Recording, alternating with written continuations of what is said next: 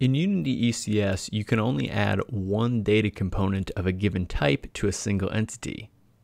Or can you? Hello everyone, I hope you're all doing well. In today's video, we're going to be talking about dynamic buffers, which can be used to store multiple data components on an entity, similar to an array or a list. So first I'll be talking about the theory behind dynamic buffers, how they work, when you might want to use them. Then I'm going to be showing you how to actually set up dynamic buffers and use them in an actual project by using this little fishing simulator game that you see playing behind me. And in fact, a little Turbo Makes Games trivia for you. This is actually the second fishing simulator I've made. I made a game a little while back, which was a tower defense fishing simulator called Email Fishing for a game jam a couple years ago. I think I did a couple videos on the channel about it, so maybe leave some links up in the description for you. But anyways, that's not the topic of today's video. Today's video is all about dynamic buffers. Before we get into it, I'd just like to say if you do find today's video helpful, I'd really appreciate it if you hit that like button. Also, feel free to subscribe to the channel for lots more videos about Unity's entity component system and their data-oriented technology stack. Of course, if you do have any questions for me or suggestions for future videos, you can always leave those down in the comment section below, or join us over on Discord over at tmg.dev/discord. So dynamic buffers give us a way that we can associate array-like data with an entity. Now it can hold a variable number of these elements, and we can resize the dynamic buffer if we need to. Now these elements can basically be any type of data component. You know, we can have simple things just like integers or some custom data components. So dynamic buffers are best used for, well, dynamic data that's going to be changing throughout the life cycle of our application. Maybe we're going to be adding and removing things to this buffer, or maybe we're just going to be changing values on this buffer pretty frequently. So that's the best use for these dynamic buffers, is when we want to have, a set of data that needs a number of elements that is going to be changing throughout the life cycle of our application. And furthermore, each of these entities can basically have their own dynamic buffer in which a different set of elements can be stored on each one of these. Now, one important concept that we need to keep in mind with dynamic buffers is an attribute known as the internal buffer capacity. Now, by using this internal buffer capacity attribute, it gives us some control about where the actual data lives in memory. So basically, if we have a number of elements less than this internal buffer capacity that we set, less than or equal to, I should say, then that data is actually going to be able to live inside the actual chunk with our entities. Now, if we go over that internal buffer capacity that we set, now all that data set inside that dynamic buffer is actually going to be moved out of the chunk and into the heap. So it's going to be a little bit less performant if we have the memory off in the heap, because when the CPU actually processes that chunk of data, it's going to have to point to another memory location in order to look through that dynamic buffer. So now we can kind of choose what we want to set this internal buffer capacity to be. And so when we're actually determining what we should set this number as, we need to keep a couple things in mind. Now you might initially be thinking, let's set this value kind of as high as we possibly can, so then all that data is basically going to live inside the chunk. That's going to be the most performant. Now that's not necessarily going to be the most ideal, because it's going to allocate and block off a large chunk of memory inside that chunk. So then we're not going to be able to fit as many entities inside a single chunk as we normally would.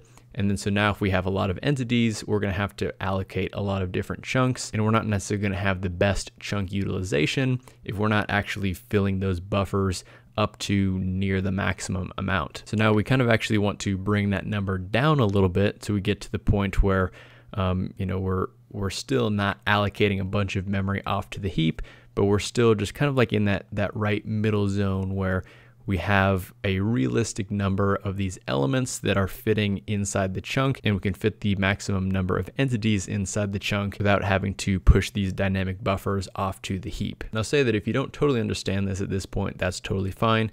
I do plan on making a video in the future kind of going over some debugging and performance monitoring tips for Unity ECS. And I'll be going over how we can actually monitor our chunk utilization and things like that. But for now, just kind of set the internal buffer capacity to a value that feels right for your game. What's going to be the most likely scenario for how big that buffer is going to get. All right, so here we are over in Unity. Not a whole lot to point out here other than my beautiful drawing of a fisherman here. Basically, the idea of this project is we're going to be catching fish when we press the space bar, And then we're basically going to be tracking the length of each fish that we catch throughout, the duration of our little fishing simulation here. And then at the end, once we catch 8 fish, then it's just going to display the lengths of all the fish. So we're basically going to be storing the lengths of each fish inside a dynamic buffer. By the way, you can download all the project files and code featured in today's tutorial video using the links in the description below. So when working with dynamic buffers, the first thing that we need to do is define a single element, the type of a single element of our dynamic buffer. So in this case, we're just going to make a public struct, which we're going to be calling the fish length buffer element. And then it's going to implement the iBuffer element data. So not iComponent data as we normally would in ECS, but it's iBuffer element data. And that's basically going to be saying, hey, this is a element that can be used in a dynamic buffer. And then here's where we actually define the data type that's going to be on our buffer element. So in this case, we're just going to do a public integer, and we can just call this value here. So this is basically just going to be the length value of the fishes that we catch. Now, like I mentioned earlier, this data type can basically be, any data component that we want. It's still going to be subject to the same limitations of a regular component data.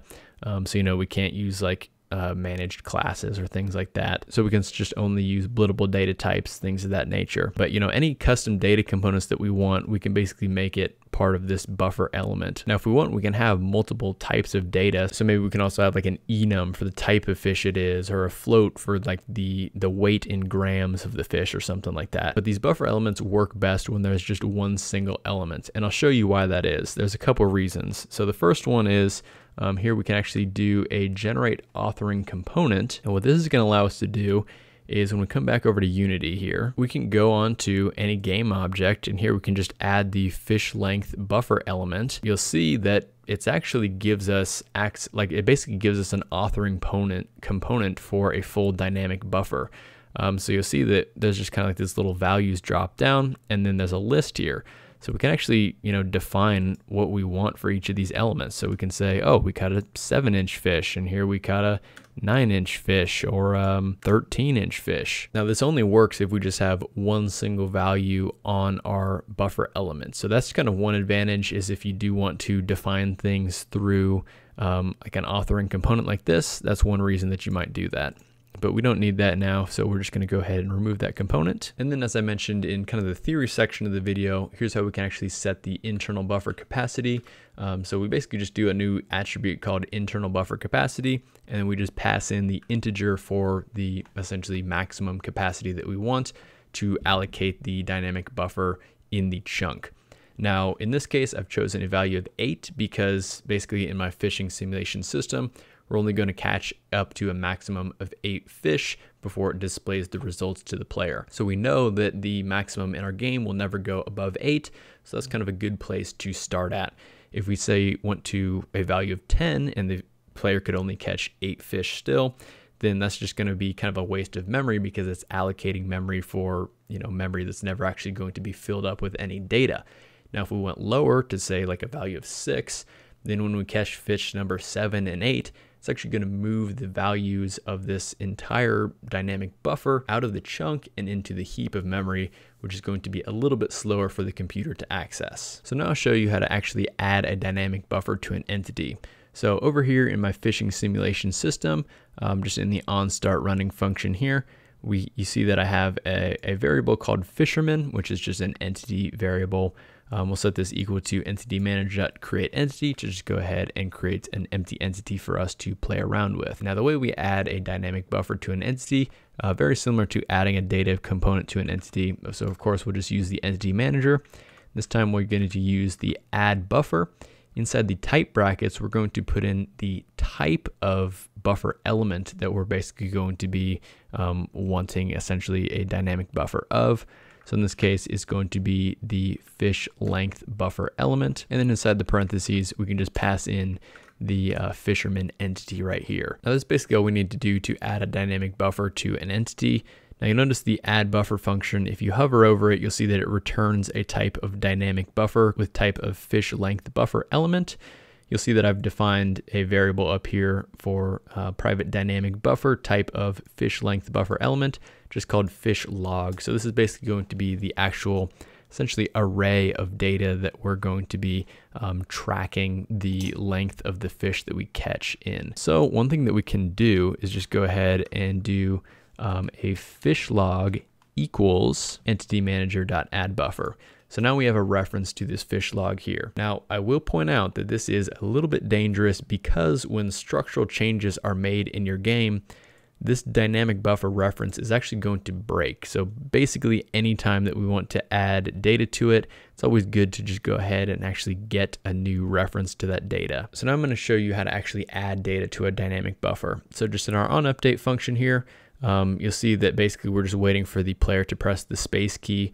When they do press the space key, we're just going to go ahead and run some catch fish logic, which basically just kind of shows some UI on the screen. There's not a whole lot of craziness happening there. But if we did catch a fish, then we're going to go ahead and generate a random length for a fish. If you haven't seen my video on using random in Unity ECS, I would highly suggest checking that out. I'll leave a link up in the card as well as in the description below. So anyways, if we did catch a fish, we're just going to go ahead and again get a new fresh reference to that dynamic buffer just by doing fish log is equal to get buffer type of fish length buffer element. And then we can pass in our fisherman entity here. So now that we have it, we can actually just go ahead and add some elements to this. So we can just do a fish log dot add, very similar to like something that we would do for a list. And then you'll see that it wants us to pass in a type of fish length buffer element. So we'll just go ahead and create a new fish length buffer element. And then we can set this value equal to the fish length, which is just that random value that we generated here. So that's basically all that we need to do for adding things to the dynamic buffer. Then coming over to Unity here, if we press the play button and then we press the space bar, you'll see that we catch a 6-inch trout. Go ahead and start fishing again, press the space bar and we catch a 10-inch trout this time. We can go ahead and do this a few more times and you see that we now have a 14-inch trout. So now if we actually come over to the entity debugger, you see this entity 3 is just that new entity that we created in code here. You'll see that, all it has on it is just this fisher length buffer element. You see that it has a size of 3 because we have 3 elements here. Again, and now it's keeping track of the length of fish that we catch. So you'll see that there's, 6, 10, 14. And as we continue to fish, you'll see that we now caught a 22-inch fish, a 9-inch fish. Now, one thing that I should point out is there's actually a much cleaner way that we can add elements to this dynamic buffer. So this kind of goes back to one of the advantages of just using a single data value for our buffer elements. So what we can actually do here is we can create a public static implicit operator, which is going to return us a fish length buffer element, which takes in an integer just called value. And then here, this is just going to go ahead and return a new fish length buffer element, setting the value property equal to the value that we're passing in. So that means we can come back to the fishing simulation system. We can basically just get rid of all this.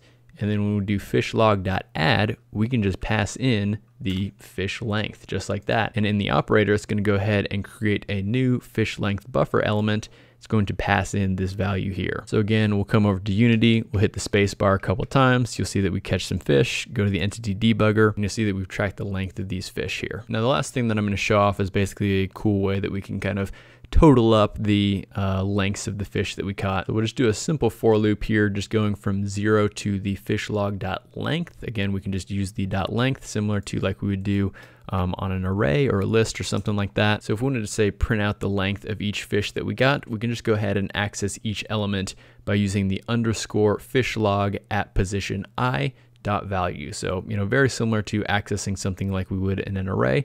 And again, we just have to do the dot value because we actually need to actually get the value off this here. However, if we are using, pure integers, say we wanted to use like this total length here, so we can actually add up the total length of all the fish that we caught, we can do another one of these implicit operators. So I'll just make a public static implicit operator. This time it's going to return an integer. and actually take in a fish length buffer element, which we just call element. And then so here, we'll just go ahead and return element.value. So the advantage of this is when we want to total up the total length, we can just say total length plus equals the fish log at position I. And then we don't need to put the dot value at the end. That's basically how we can total up the total length. So now if we come back to Unity and we just go ahead and catch a couple of these fish, you'll see that once we catch up to 8 of these fish here, then you'll see that it kind of gives us this little final end screen that says you caught fish with the lengths of 6, 10, 14, 22, 9, 21, 15, and 23 for a total length of 120. So anyways, that's basically the gist of how to use dynamic buffers in Unity's entity component system. I hope this, kind of gave you a little bit more insight about how we can have one entity track multiple data components. So it's, as you can see, it's pretty similar to just using an array. There is just a little bit of kind of setup that you have to go, additional setup that you have to go through that's kind of ECS specific. And there are a couple quirks and things that you do need to watch out for as you go along. So once again, I do hope you did find today's video helpful. If you did, I'd really appreciate it if you hit that like button. Also, feel free to subscribe to the channel for lots more videos about Unity's entity component system and their data-oriented technology stack. Of course, if you do have any questions for me or suggestions for any future videos, you can always leave those down in the comment section below or join us over on Discord over at tmg.dev/discord. Hope you all have a fantastic rest of your day, and I'll see you in the next one.